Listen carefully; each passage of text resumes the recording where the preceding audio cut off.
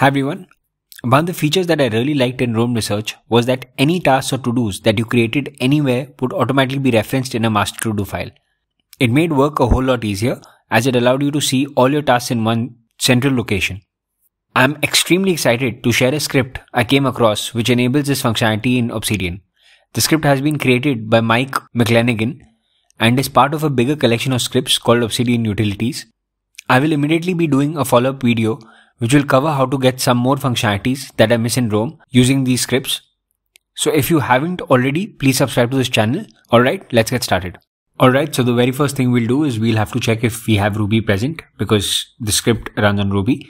So to do that, I have my terminal open. Now in terminal, you just have to type ruby -v, and if you have it present, it should show it here. In this case, yes, we have it present, so it's showing here. Now let's continue forward. The next thing we'll do is we'll just open up the GitHub repository. So to do that, I already have it open. Now what you have to do is you have to download the file from here. So in code, click download zip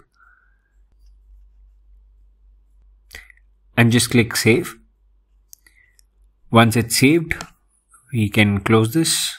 Let's open up Obsidian Utilities and just double click. That'll create Obsidian Utilities over here. Once that is open, you have these files available. I'll be going through most of these scripts by the next video, but for this video, let's get started on this script. So what we are working on the to-do script. Click open with Atom and that's it. It'll open up the to-do script. Once the to-do script is open, all we have to do is we have to change this path over here. So if you remember, our path was in Dropbox. So let's just put Dropbox. Oops. And ahead of Dropbox, we'll say Obsidian. And ahead of that, we'll say flat para. If you remember, this was our vault name. So just by doing that, this file will now do everything. Basically, it will scan all the directories as well as the subdirectories, and any file, any markdown file that has a to-do task in it, it'll automatically save it into a master to-do file. And if the to-do file is already there, then it's going to rewrite that and show all the tasks that are not done yet. So we save this. So I do Command S, that's saved. Now we put it down. So let's open flat para. I have already opened the vault. So this is the vault which is open. Now I was just going through some of the tasks that are there. If you see in the journal that we had created, we already have a to-do section. Let me just put something in that to-do section. Let's put a sample task.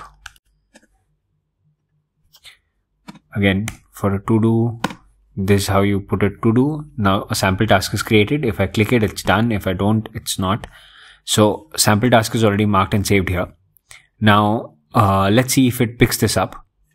And at the same time, I think we have a lot of files have to-do tasks that are present already. So let's just go through them. In Markdown also we have these tasks that we had mentioned. Yeah, these tasks are there and it should be there in multiple places. So let's run it. The way we run it is very simple. This is saved here. So let's open this.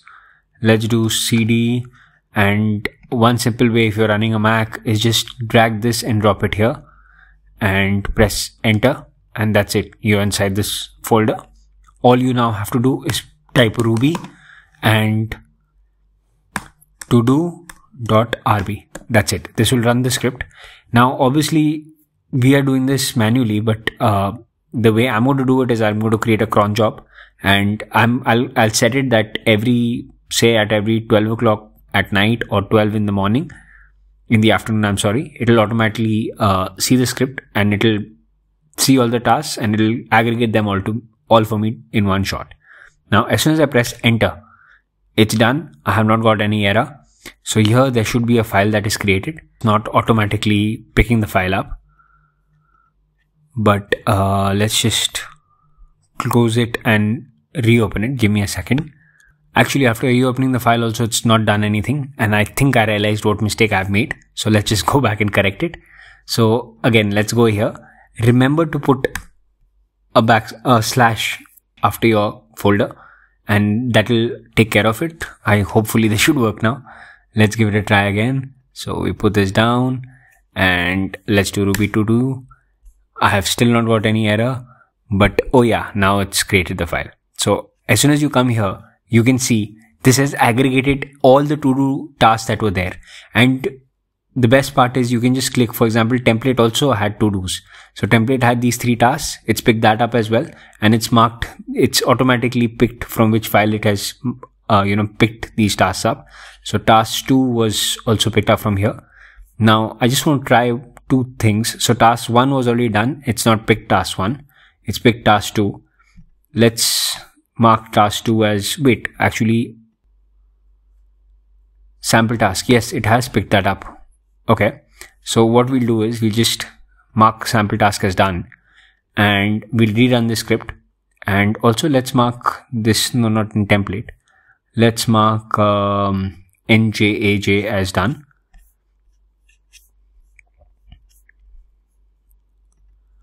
And hopefully now in to-dos, this should not come. So again, all you have to do is rerun the script and that's it. It's rerun the script. This is all in real time. So let's go out. Let's go back in. Yes, njaj is missing and the task, sample task that we had created is also missing from the to-dos. So this is a very easy way of aggregating all your to-dos in one file and not having to, jump around and figure out which tasks you had mentioned anywhere. So anywhere in your file system, if you mention a task, even if it's inside folders or, subdirectories, nested completely, it'll still pick that up and it'll show the task. Just remember that the script overwrites the todo.md file each time it is run. If you manually write any notes to todo.md and then run the script, those notes will be completely lost. So don't put anything over there. Let this just serve as a aggregator of all your tasks in one file. If you found this video helpful, then please don't forget to like and subscribe to this channel. If you have any suggestion or comments, then please don't forget to put it in the comment section below. Thank you so much for watching.